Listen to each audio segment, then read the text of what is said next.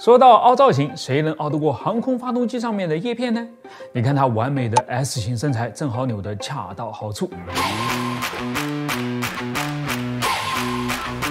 前几天往返新疆，又坐了好几趟飞机，每一次登机前呢，我都会对发动机多看上几眼，确实是很着迷啊，尤其是对那些弯刀状的叶片，实在是太好看了。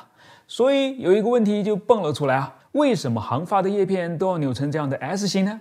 而且越新的发动机似乎叶片也扭得越厉害，它们背后究竟有着怎样的科学原理？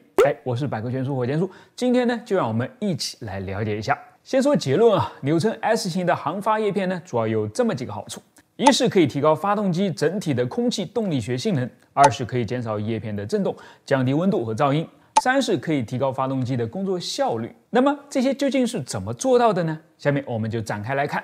当叶片以某个恒定的转速旋转起来时，由于离轴心距离的不同啊，所以叶片上每个位置的周向速度都是不同的，也就是它们在旋转平面上画弧线的速度。拿离轴心最远的叶尖和离轴心最近的叶根做对比，虽然转完一圈的时间都是一样的，但是划过的弧线长度明显不同嘛。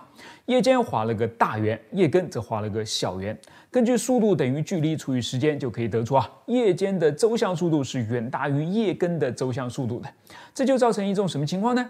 如果整个叶片从叶根到叶尖保持着同样一个角度，也就是同一个迎角的话，会让叶尖推出的空气远大于叶根所推出来的空气。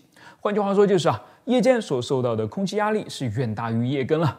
这种不平衡呢，会带来很多直接的后果，比如明显的震动、巨大的噪音和快速的升温等等。更严重的话，还会造成叶片断裂。所以工程师就让叶片扭曲起来，从叶根的大迎角逐渐变成叶尖的小迎角，这样就能够让叶根即使速度慢一点，还是可以跟叶尖推出差不多的空气了。整体就实现了一种平衡的状态。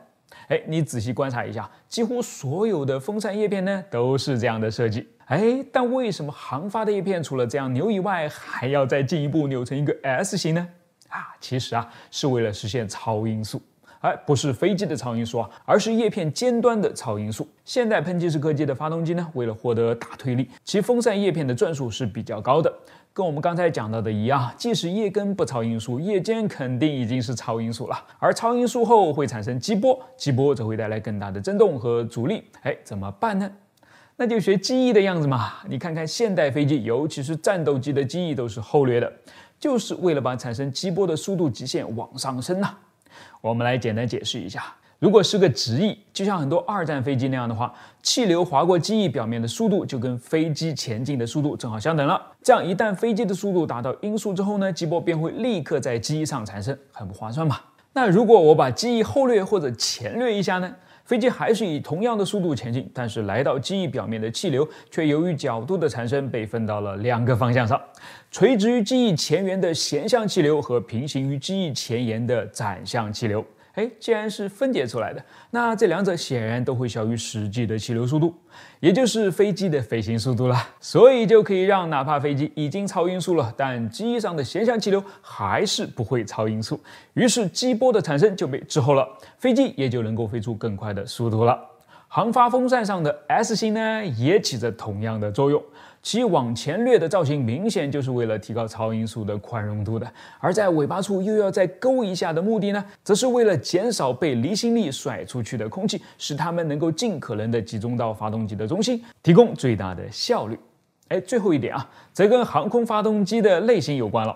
准确点说喷气式客机用的发动机呢，叫做涡轮风扇发动机，其贡献出最大推力的部分，并不是经过核心燃烧后所喷出来的空气，而是围绕着核心从旁边经过的那些被风扇吹出去的空气了。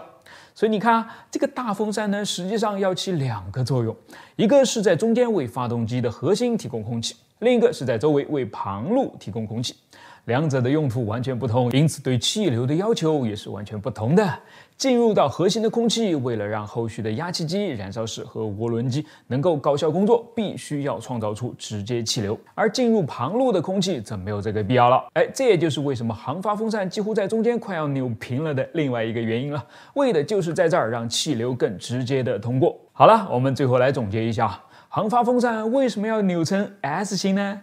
一是为了让叶尖和叶根推出的空气大致相等， 2是形成一个超音速的异形，减少激波带来的影响；3是能够让更多的直接气流流入到发动机的核心里面。